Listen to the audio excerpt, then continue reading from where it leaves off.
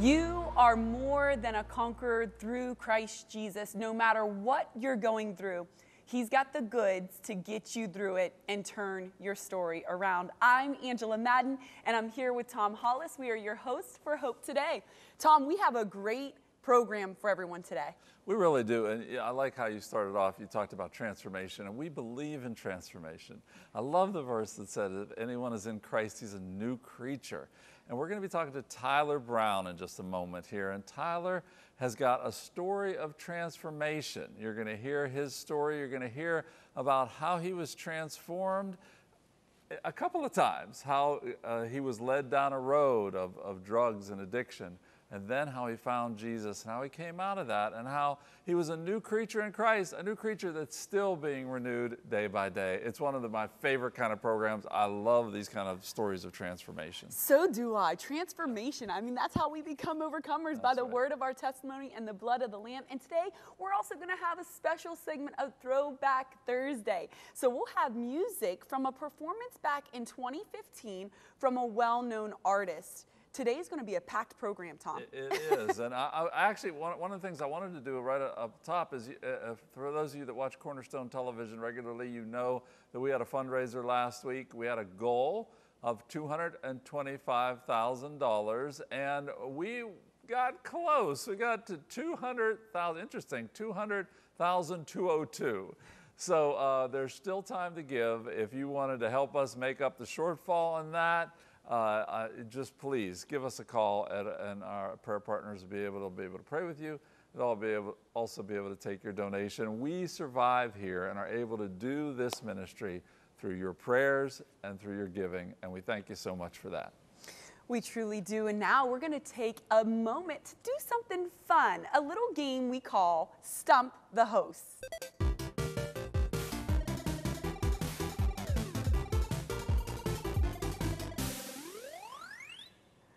Okay, Tom, you ready for this first question? Uh-huh. What did Philip do to the Ethiopian minister? What did he do? What did he do?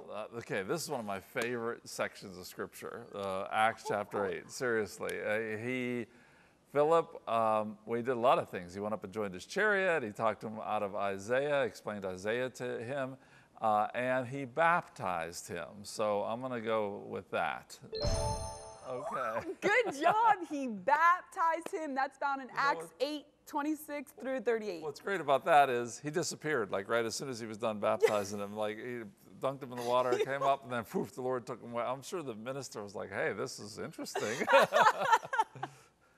So here's our next one. I hope you're playing along with us. What happened to the kingdom after Solomon died? Ooh. It divided. It divided. Remember Jeroboam and Rehoboam, and they couldn't agree, and 10 tribes. It was divided. Hey. Tom, hey, let's go. We're going good here. It was divided north and south. Okay. Now our next question. Which books in the New Testament were written by brothers of Jesus? Okay, well, there's John. Wait a minute. No, by brothers of Jesus. Right. James. Right. James. I think it would just be James, wouldn't it? Is there? I would think James. I would think James. I think we're just going to go with James. Oh, Jude and James. The epistles of Jude and James. Sneaky little sneaky. Producers there giving us a tough question.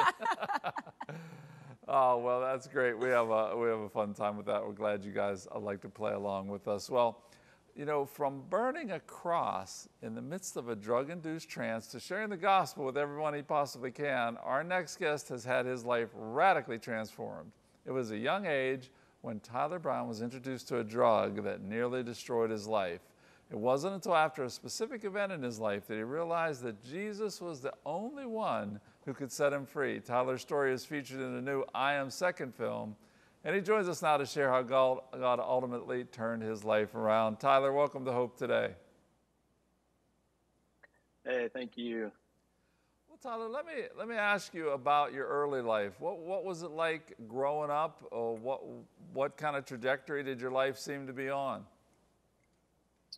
Yeah, so I was born in the sunny South, South Carolina, and um, pretty soon into my life, I was around 2 years old. My parents got divorced, and so I started to experience a little bit of the brokenness in this world, and started to grow up in that.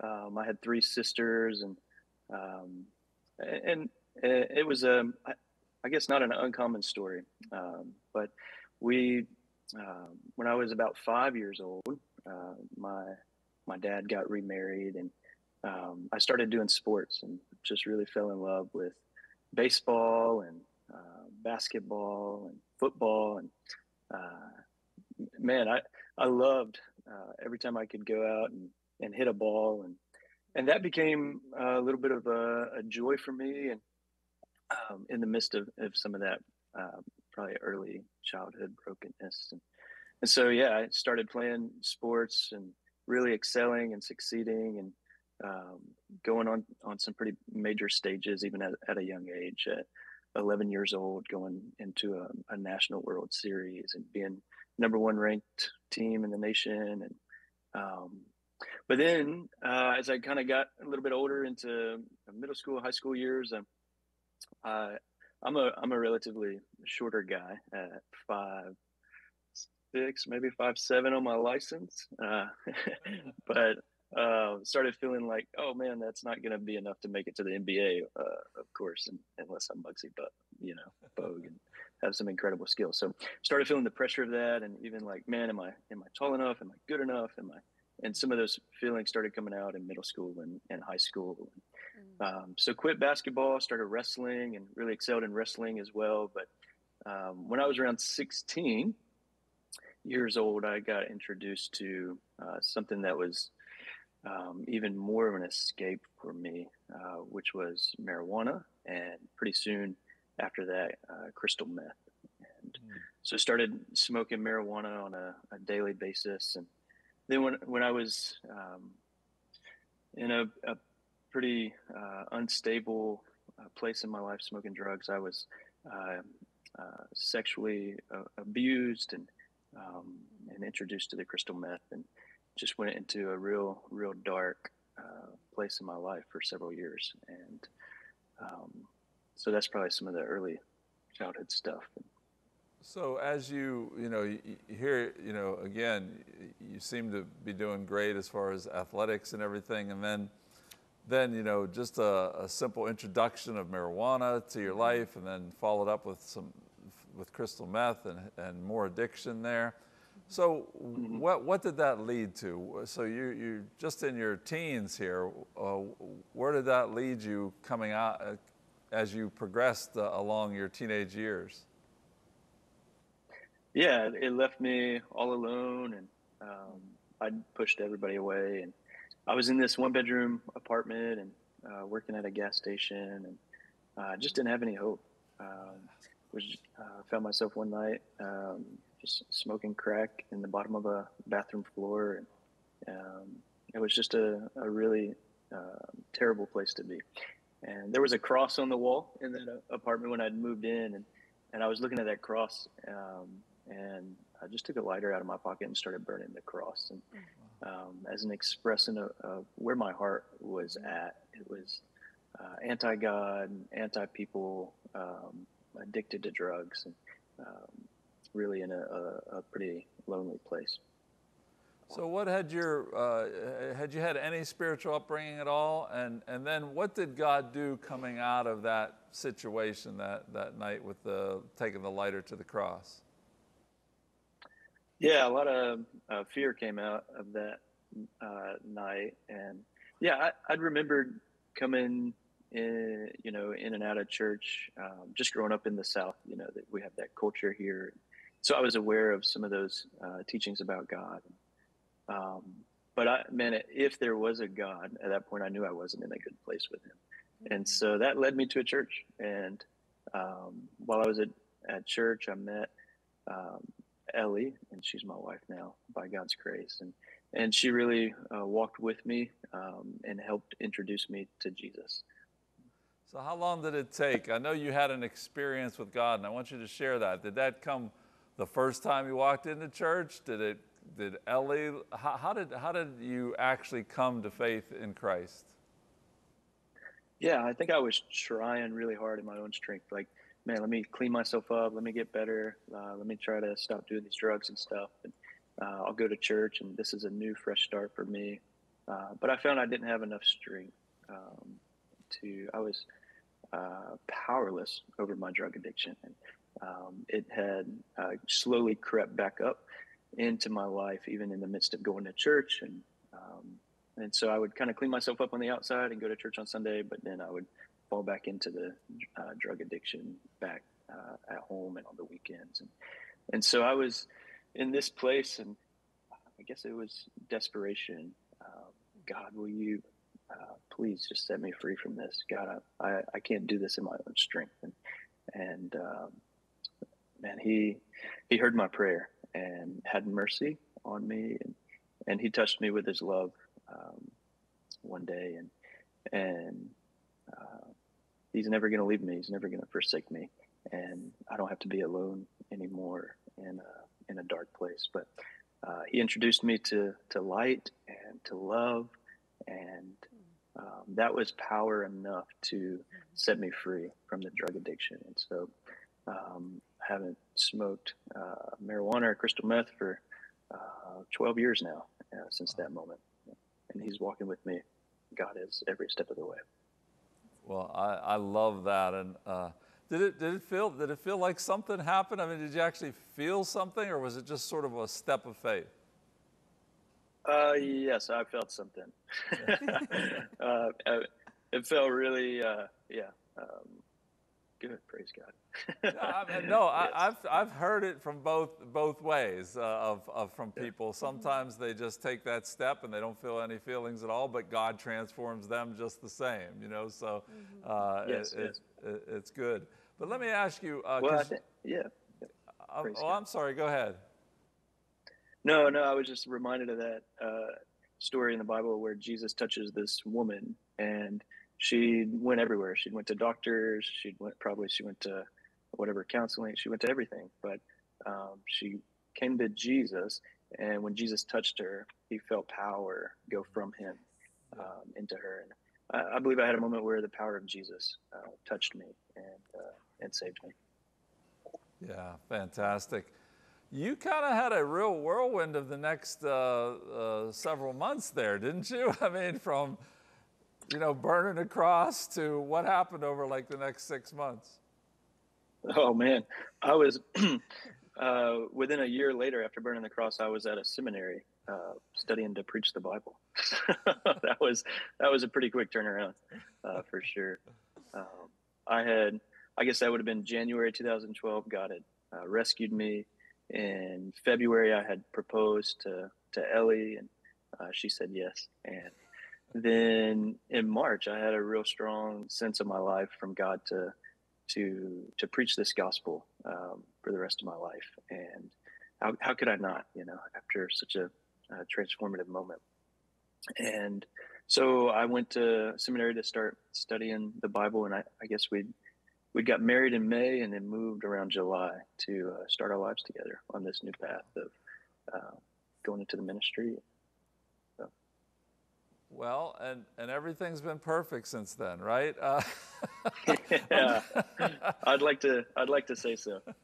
Well, isn't that's sometimes the way we feel that we've had that great experience, but God is continuing to walk us all through things. So why don't you tell me how has God progressed in your life since then?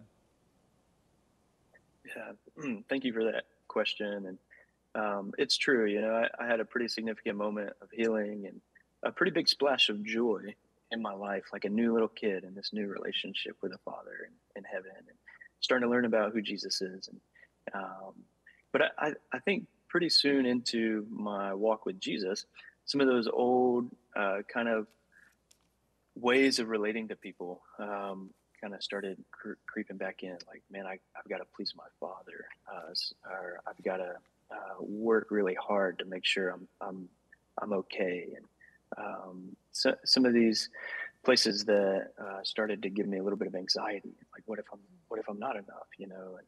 And as a missionary, I ended up moving out to Utah, and while I was there, there was a moment where I remember being triggered pretty significantly with some pretty serious anxiety, and so and that now has led me to therapy and counseling to help work through some of those pretty traumatic moments of my past. And so, yeah, I'd say Jesus absolutely brought healing and a new life and a new relationship with God. But the church now has come around me and is praying for me and helping me learn how to relate to Him in grace and with freedom and also some of these other pieces like counseling have been really helpful for me to work through some of those tragic moments from my past. Well, Tyler, I know you have a heart for people, and you know, you're in ministry and you want to see people transformed. To someone who's watching right now and maybe identifying with your story, maybe a completely different story, what would you say to them if they're a Christian and maybe they feel like their walk with God has grown cold, or maybe there's some things they just can't get past? How would you encourage them? Yeah, don't give up. Don't give up. Maybe even give in to the Father's love. Surrender. And surrender is a really good word.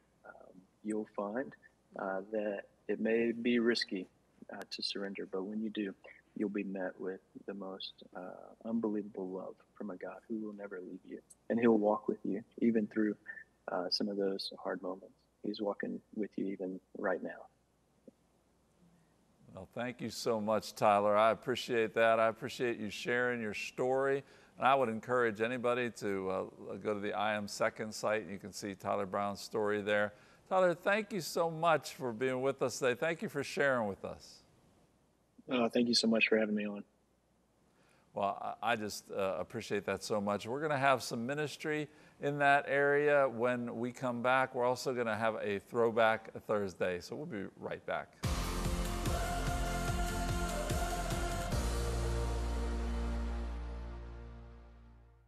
Are you tired of just getting bills in your mailbox? Find inspiration instead by subscribing to the Cornerstone Television's Hope Today newsletter. Each month, we'll deliver good news about what God is doing in our region and world through CTVN's ministry.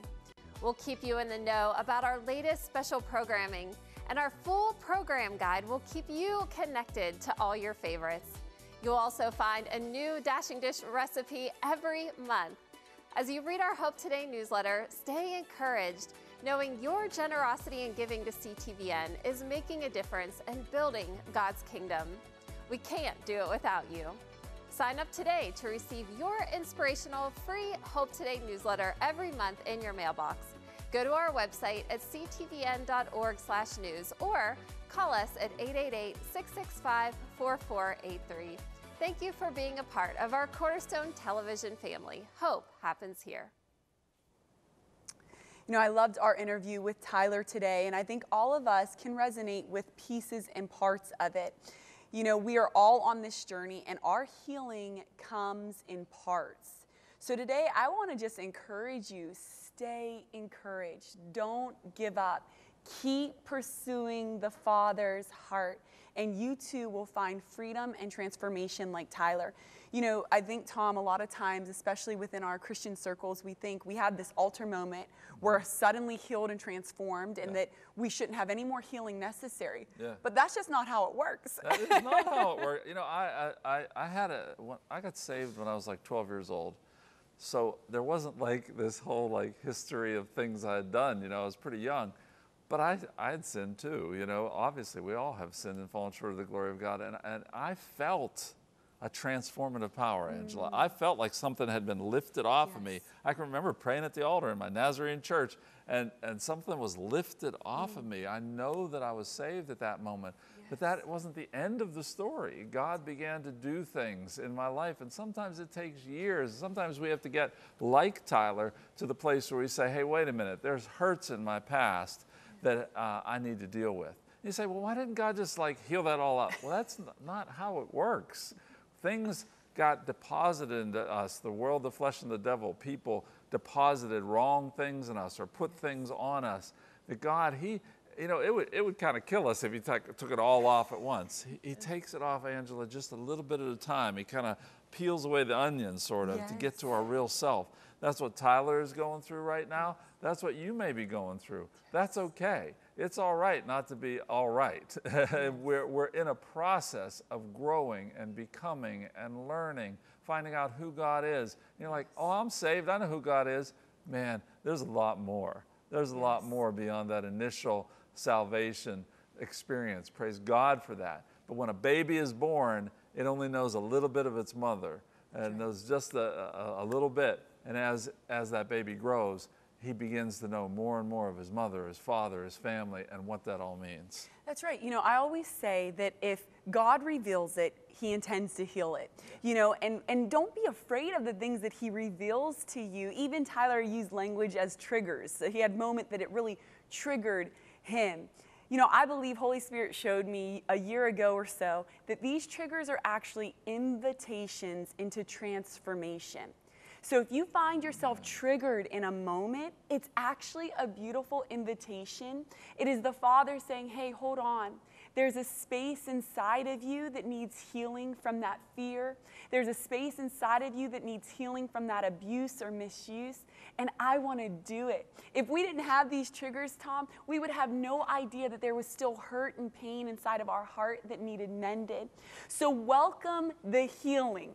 Healing is the place that you get to know God more.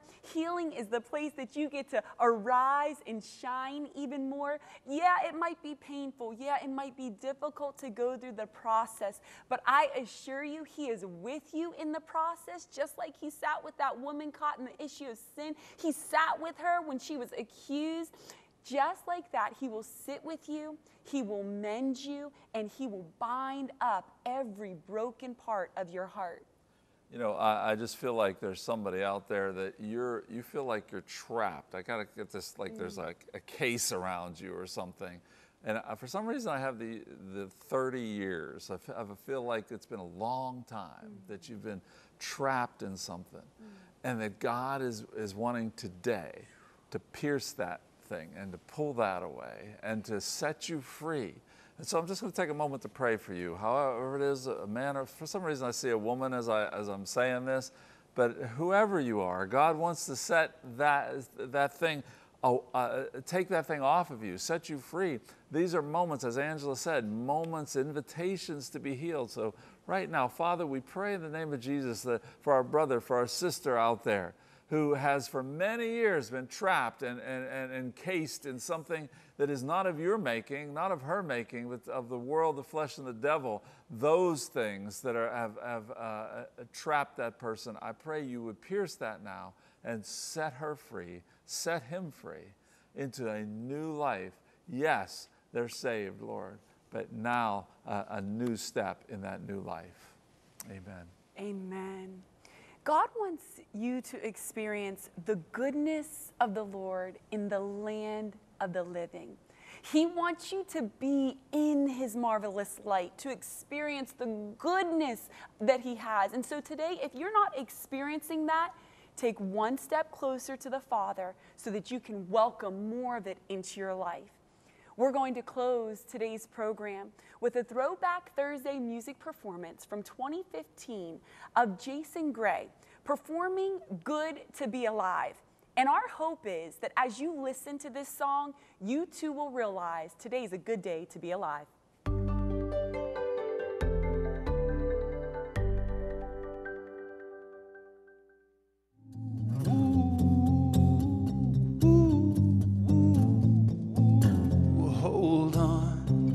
Is this really the life I'm living? 'Cause I don't feel like I deserve it. Every day I wake, every breath I take, you've given. So right here, right now, while the sun is shining down, I wanna live like there's no tomorrow, love, like I'm on borrowed time.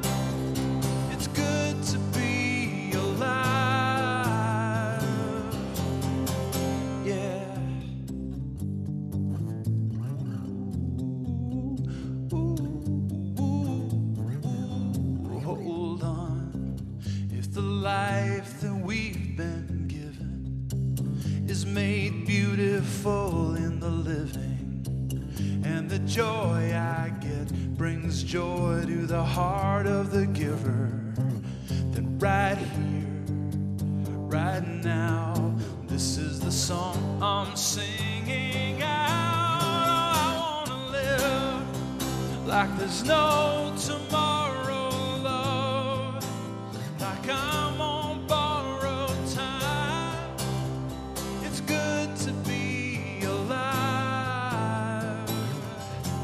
I wanna live like there's no tomorrow, love, like I'm on borrowed time.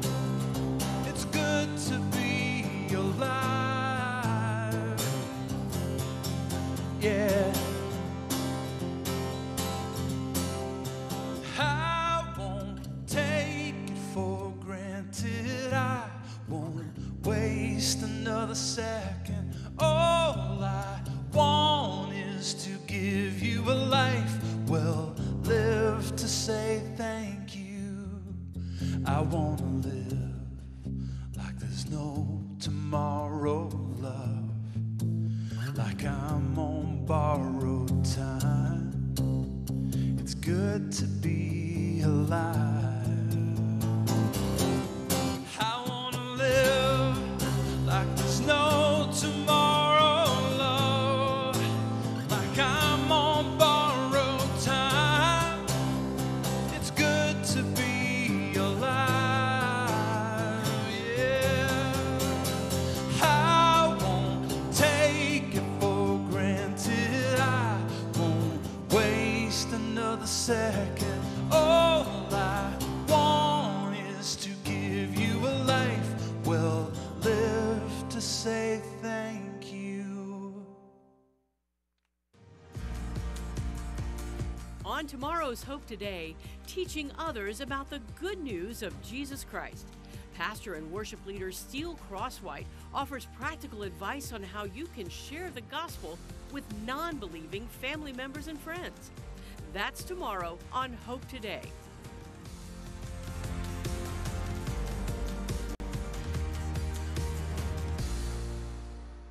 Cornerstone Television wishes to thank all our faithful viewers whose consistent prayers and financial support have made this program possible.